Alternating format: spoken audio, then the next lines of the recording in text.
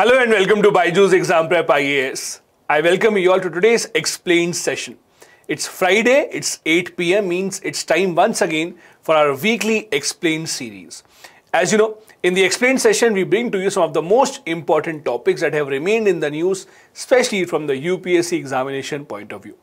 Now, if you have been reading the news in the last week or so, you also know the one news that has actually topped above everything else is the recent Supreme Court judgment with respect to the EWS reservation. That is a 10% reservation given to the economically weaker section of the society in India. Ever since the reservation came into being in 2019, there have been a lot of questions asked about this reservation. Finally, the Supreme Court of India has put all those questions at rest by actually deciding on all those matters one by one. In this session of the Explain today, we will be discussing about the history of the EWS reservation in India, what are the merits behind it, why did the government introduce this, and also, especially, what did the Supreme Court say in its EWS reservation judgment. So without any further delay, let's begin the session that we have at our hand. Now, as you know, the reason why we are discussing this is because a constitutional bench in the Supreme Court has upheld the EWS quota. Now, when I say a constitutional bench, that means a bench of 5 Supreme Court judges was hearing this matter, and there was a split judgment, that is 3-2, meaning that while 3 judges actually decided to uphold the quota, the other 2 were actually against this idea of EWS reservation. And most notably, amongst these 2 judges was also the Chief Justice of India at that time, that is Justice U.U. Lalit. This also goes to show that in the Supreme Court, while deciding any verdict, the majority rule wins. It doesn't matter who are the judges on either side. Even if the senior most judges, including the Chief Justice of India, are on the minority side, it is still the majority side whose decision will be considered as final. This is what has happened in this case as well. Now, in order to understand the EWS reservation issue, you have to understand the different questions that were surrounding it. There were multiple questions asked about the EWS reservation which the Supreme Court had to answer. For example, number 1, they had to decide whether or not is it constitutional or unconstitutional to have EWS reservation. The reason being that if you look at the original copy of the Constitution of India, the original constitution only allowed reservation on the basis of social or education backwardness. The original constitution never mentioned anything about the economic backwardness being a criteria for giving reservation to anyone. Secondly, even if EWS reservation is granted, would it only be for the unreserved category? Meaning that, what about those people who belong to SC, ST or OBC category but are still economically weaker? Would you not include them or would you include them here? This was also a big question that had to be answered. The third question here was, what about the 50% limit that has been set by the Supreme Court itself? As you know, in 1992 in the Indra Sahni case, the Supreme Court had said that the total reservation should not exceed 50% except in exceptional circumstances. Now, as you know, the current reservation that we have, I'm not counting the physically disabled reservation. If you look at the caste-based reservation that we have at present, scheduled caste 15%, scheduled tribe 7.5%, OBC 27%. This all makes up 49.5% reservation. And now if you add 10% EWS reservation to it, it goes way beyond the 50% limit that has been set by the Supreme Court. In that aspect also, should this EWS reservation be allowed or not? These were the major questions that the Supreme Court had to answer, and they have answered all of these, and we will be discussing these answers one by one. Now, as you know, if you go back to how and where did it all start? It all started with the 103rd Constitutional Amendment of 2019. Now, the reason why the Government of India had to amend the Constitution for this is, as I said earlier, if you look at the original provisions of the Constitution, The original provisions of the Constitution only allowed the state to make special provisions in favor of those who are socially or educationally backward. Means there was no provision to have any special provisions for those who are economically backward. Article 15 and Article 16, both of these had to be amended. If you take even a step back here, I would like to remind you, in 1990s, there was one more government that tried to do the same thing. After the VP Singh government had implemented the Mandal Commission recommendation and had given reservation to the OBC, the PV Narasimha Rao government, that is a Congress government, they also wanted to do something similar. PV Narasimha Rao, when he was a Prime Minister, his government had announced that we will give 10% reservation to EWS, very similar to what is the provision now. However, in the Indira Sahni case, it was struck down. The reason being that it was done through an executive order. The Constitution was not amended because it did not have the required majority.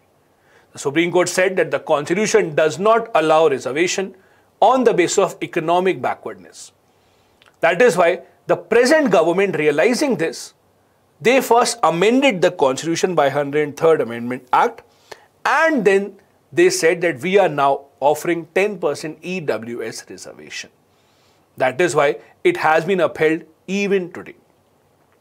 The Supreme Court said that this 103rd Amendment Act does not breach the basic structure of the Indian Constitution. As you know, ever since the Keshwananda Bharati case, we have the doctrine of basic structure, under which no constitutional amendment shall be allowed to alter the basic structure of the Indian Constitution. What is the basic structure? That shall be decided by the Supreme Court. It is their prerogative to decide what is the basic structure and what violates the basic structure and what does not. Thus, they said that giving EWS reservation is not a violation of the basic structure of the Constitution, and also reservation in addition to the existing reservations also do not violate any provision of the Constitution, because now the Constitution does allow for special provisions in favor of economic backwardness as well. They also said that this is actually an instrument of affirmative action. Affirmative action again is a phrase that you should be familiar with. In case you don't know, affirmative action is those policy measures by the government which actually ensures positive discrimination in favor of those who have been discriminated against historically. So for example, in a country where backward classes, where Dalits have been discriminated against in the past, it becomes the responsibility of the government to have certain provisions which will ensure that they actually get a better deal as compared to the others, which ensures that their development takes place at a more rapid pace and they are included in the society. This is called affirmative action. It is not just followed in India. Many other nations, many other governments follow similar kind of provisions. It is usually done in the form of reservation only. Reservation for those people who are socially, educationally backwards. Reservation for those who have been discriminated against. Reservation for those who are considered as a son of the soil. That is, people who are originally from that particular area. These kind of reservations actually exist in many other parts of the world as well. Affirmative action, in fact, as an ideal has also been propagated by the United Nations as well. So as per the Supreme Court, this falls in line with the idea of affirmative action, and we cannot ask the government to take it back. Then the Supreme Court also had to handle the question of 50% limit. The Supreme Court said that the 50% limit is not inflexible. They reiterated what they had said in the famous Indira Sahni case of 1992. As you know, the Indira Sahni case of 1992 was basically against the government's decision of 27% OBC reservation. Indira Sahni herself was a journalist. She was the one who filed case on behalf of students belonging to the unreserved category who were protesting all across the country, specifically in Delhi. In this case, the Supreme Court had said that yes, a 50% limit on reservation should be abided by. However, it is not inflexible. That is, it only applies to SC, ST socially educationally backward classes and other backward classes. In other words, this 50% limit as per the Supreme Court was only supposed to be for caste based reservation. Supreme Court says that any reservation that is not given on the basis of caste, as is the case with the EWS reservation, this will be over and above the 50% limit. So they answered that question as well. Now this was the view of the majority of the judges, that is in the 3:2 judgment, 3 judges abided by that view. Now what was the minority view? What did the other 2 judges, including the Chief Justice of India, had to say? They said that the more you increase reservation, the lesser beneficial it would be. They said that if we have reservation on economic criteria as well, that means those who already have reservation benefits, SC, ST, OBC, that would be an injustice to them because their share of the pie will reduce drastically. They also said that the EWS quota may have actually created a level playing field, but with the exclusion of SC, ST, OBC, it also goes against the concept of equality. They say that if the entire idea was to help those who are economically backward, then why to exclude those who are amongst scheduled castes, scheduled tribes or OBC and are still economically backward? They deserve as much help from the government as those who are unreserved and are economically backward. Also, the minority view of the bench said that the 50% limit should not be breached like this. Because they said that if you allow this to happen now, you are giving almost a free hand to the government of center and the state to bring in reservation for any kind. In fact, this view has been reiterated by many people who have criticized the Supreme Court judgment. In fact, just a couple of days back in the Hindu newspaper, there was an editorial written by Shashi Tharoor, where he also argued exactly the same.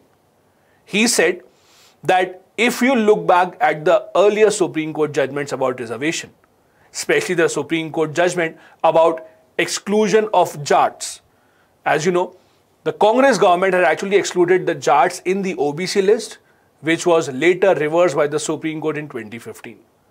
In 2015, when the Supreme Court had heard this matter, they had specifically said that the government, in order to give reservation to any class of citizens, must have adequate proof of how they would determine those people who actually require reservation benefits. It cannot be random. The government cannot just pick and choose those people who they consider as a vote bank. Also, just because a class of citizens consider themselves as backward doesn't mean that they should get reservation from the government. There has to be a proper study conducted based on empirical facts, and only then these decisions should be taken. As per Shashi Tharoor, this decision of the Supreme Court of India will open up a Pandora box, and we might see a lot of other demands of reservation, not just at the center, but at the state government level as well. Now, before I go further, I also wanted to discuss with you the concept of horizontal and vertical reservation and how does it apply here. Now, if you see the entire debate of whether or not there should be EWS category within SC, ST, OBC as well, that can be understood from horizontal versus vertical reservation. Let's try and understand this. This is vertical reservation. So, for example, the Government of India has reserved certain seats for scheduled caste, they have reserved certain seats for scheduled tribes, and then they said we are reserving certain seats for OBC as well. These are mutually exclusive of each other. When I say mutually exclusive of each other, that means no single person can claim that I am an OBC also and I am a scheduled tribe also.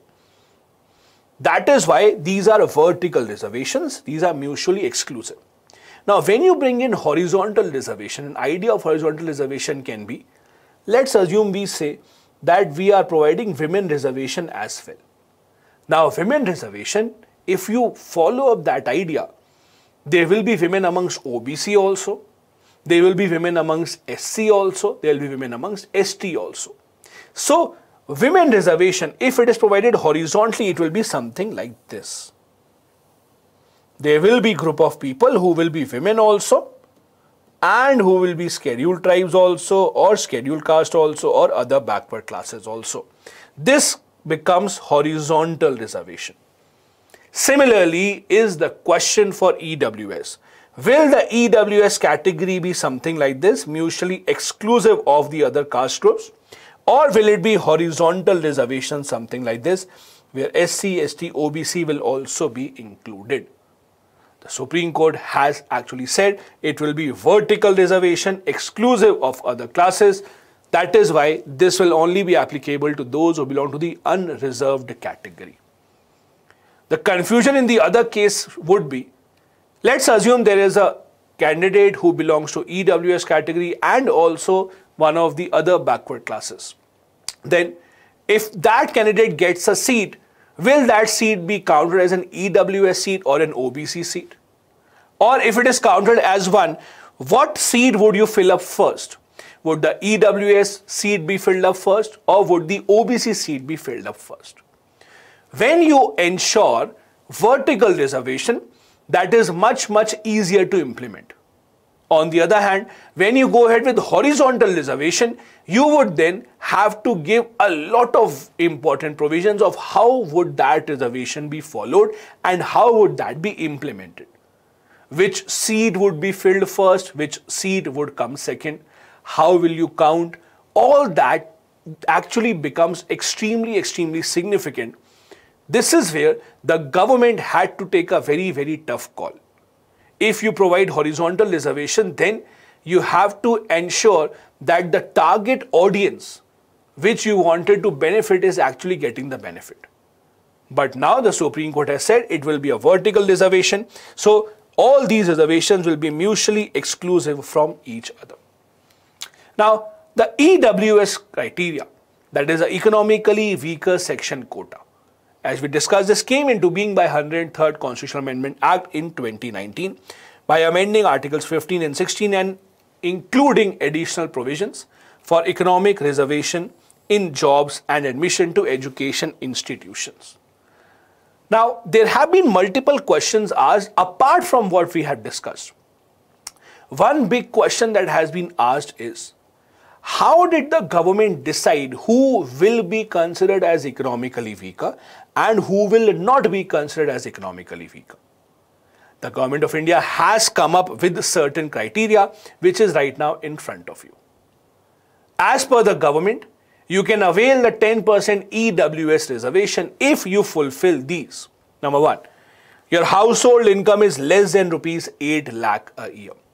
Then, agricultural land of less than 5 acres, house smaller than 1000 square feet, residential plot less than 100 yards in a municipality, or residential plot less than 200 yards in a non-notified municipality. In these provisions also, provision number 1 is where there has been a lot of debate and discussion. Why? Because the Supreme Court has asked the government time and time again, tell us how exactly did you come at the 8 lakh per year income limit? How is it that you decide this? The government of India has not given any concrete reason behind this. The government of India has said that we have talked to multiple experts, we have conducted multiple surveys, but the reality is huge number of India's population would actually fall under this criteria of earning less than 8 lakh rupees per year as a family income. The problem with this is, if you have so many people who would qualify under this criteria, that means you are actually reducing the benefits of reservation. Because at the end of the day, the lesser people who are competing in that particular group, more are the chances of some of them getting those benefits. The government of India so far has not given any concrete argument in favor of how exactly did they calculate the 8 lakh per year limit to decide who will be in the EWS category or not. The Supreme Court is not happy with this, and many critics of the government are saying that this is a random number that the government has arrived at. Now, this EWS reservation has both pros and cons. There are people on both sides of the aisle, some appreciating the government's decision and some others criticizing it. Those who appreciate it, according to them, this will help in addressing inequality. They are saying this is the first time ever that unreserved category has something to look forward to. Ever since the reservation has been applied in India, especially with the introduction of the OBC reservation, we have seen a large number of protests breaking out, especially from those who belong to the unreserved category. Now, for the first time ever, they would also have something to look forward to, at least amongst those who are economically weak. It recognizes economic backwardness because there has been a feeling amongst some people that those belonging to scheduled castes, scheduled tribes, but are financially very rich, assuming those people who have taken up government jobs at high positions due to reservations, they don't really need reservation anymore. But those who belong to general category but are still economically backward should be getting help from the government. It will also reduce caste-based discrimination because, as you know, so far, people who did not support reservation criticized those who actually availed it. This led to a lot of caste-based reservation and caste-based discrimination in India. Now, since those who belong to the unreserved category would also take reservation benefits, at least this taboo of reservation would go away from the minds of a lot of people in the society. On the other hand, there are concerns, and rightly so. The biggest concern is unavailability of data. There is no clear answer from the government how many families in the entire country or how many individuals in India would fall under this criteria of 8 lakh or below, or any of the other criteria for that matter. If you look at how SC, ST or OBC reservation came into being, they were all on the basis of certain data. SC/ST reservation is based on the population patterns of India. OBC reservation also was based on the Mandal Commission report. Yes, many people don't agree with that report. Many people say they use a very old census. All that is agreed. But still, those decisions were based on data where the government did have an idea how many people would fall under this bracket. On the other hand, the OBC reservation, on the other hand, the EWS reservation here does not really seem to be backed up by any concrete data. Thus, it seems to be more arbitrary than thought out. Even when the Supreme Court has questioned the government repeatedly on the 8 lakh limit, they have not been able to come up with any good answer. The other problem here is, India is such a diverse country that you cannot really have one specific criteria that is followed across the country. Let's take an example of certain states. In Goa, the per capita income is almost 4 lakh rupees. At the same time, in Bihar, the per capita income is 40,000. How can you have similar kind of reservation criteria economically for all these states who are so far from each other when it comes to how exactly is the life of the people living in those states? These are some of the questions which have still remained unanswered by the government of India. Now, as I said, the Supreme Court had to answer multiple questions. 4 major questions were answered. Let's take them one by one. First question, can there be quotas based on economic criteria alone? The Supreme Court said yes. Poverty is an adequate representation of deprivation. Just caste or social or educational backwardness cannot be considered as the only criteria which leaves people in a disadvantaged position. Even economic backwardness or poverty is enough of a criteria. They also said that separate reservations are not barred by the Constitution. For example, right to education puts obligation on the state to give free and compulsory education. That can also be considered as a form of reservation.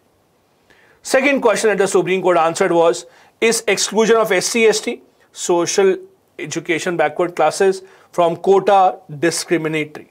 Means, should the EWS within these category also be given reservation? Is it discriminatory? Supreme Court said no, it is not discriminatory. There cannot be any competition of claims for affirmative action based on disadvantages, and the government has already been working on reservation for them. So they already have enough skin in the game and they already have enough benefits from the side of the government. Third question that the Supreme Court had to answer. Can the quota for poor breach the 50% ceiling for reservation? They said yes. Why? Because a 50% quota, as per the Supreme Court's understanding, is caste-based reservation, while the 10% reservation for EWS is not caste-based, and that is why this ceiling limit should not be applied here. Also, this 50% limit is not inflexible. It is flexible, and depending upon how and what kind of conditions exist in the society, they can actually change. Now, this interestingly brought a lot of different reactions from political parties across the country. In fact, many state governments commented that we are happy with this because this also gives us an exception that now we will also bring in more reservation so that this 50% limit is not our concern. Now it remains to be seen what happens, because just a few months back you have seen how Maratha reservation was struck down because the Supreme Court said no, in Maharashtra, Maratha reservation can't be given, it is going beyond 50% and you don't have enough studies to prove that they are at a disadvantaged position. So now that Supreme Court has actually broken its own 50% ceiling, it remains to be seen how the other states and even the center government abides by that. The fourth question that the Supreme Court had to answer was, can private colleges be forced to have EWS quota? The short answer, yes. The Supreme Court said that the government has the power to make reservations in private education institutions which are unaided in nature as well. They cannot be seen as institutions which are out of the national mainstream. They are a part of the country and thus they also have to abide by these reservation provisions set by the government of India. Now, while these were the major questions that the Supreme Court answered, there was one more point that they touched upon. They touched upon a point which has been a major discussion point for many decades now. As you know, when the Constitution of India began its journey, reservation was never supposed to be a permanent feature of the Indian Constitution. It was initially meant to be there for 10 years and then it just kept on increasing and increasing and increasing. However, Supreme Court has said that the government and the Supreme Court have to actually take a call when exactly is the expiry date of the reservation. The Supreme Court has said that these quota systems cannot live forever. They have to be struck down at a point of time where we believe that all people who actually had to get help from the government have gotten the help and now they are self-sufficient and they can actually sustain in the society. The Supreme Court said that there has to be a time limit fixed. Now, the interesting part is this is not the first time that they have said this. They have said this earlier as well. However, it must be said that now the Supreme Court, because they have heard a lot of matters of reservation, they do seem to be more serious on this. I would just like to give you a quote from this judgment. The Supreme Court said, framers of the Constitution itself actually thought that the reservation benefit would not be long-term or would not be permanent. We have completed 75 years of our independence and even then, all the aims and all the benefits of reservation have not properly been passed on. It is now time to think whether or not this policy needs to continue or whether or not we need to put a stop to it. The court said it is an age-old caste system in India, but that doesn't really mean that to correct that we can just continue having reservation policy, because at the end of the day we have to create a level playing field, and for many generations of scheduled caste, scheduled tribes, that has already been done. So in order to have an equitable society, in order to have a sustainable society in the long run, we must look beyond reservation in the coming years. They have not set any time frame for this, but they have actually decided that they need to give a push to the government in this regard as well. This was the entire idea of the EWS reservation and all the points that were discussed in the Supreme Court regarding this matter. As you know, in Indian polity, reservation has always remained one of the most significant topics and has appeared in the examination time and time again. Thus, I really hope that you do understand all the important and intricate points from this issue. Thank you so much for joining. We'll join you next week, Friday again, 8 p.m. for our next explained session. Bye-bye. Thank you so much for watching.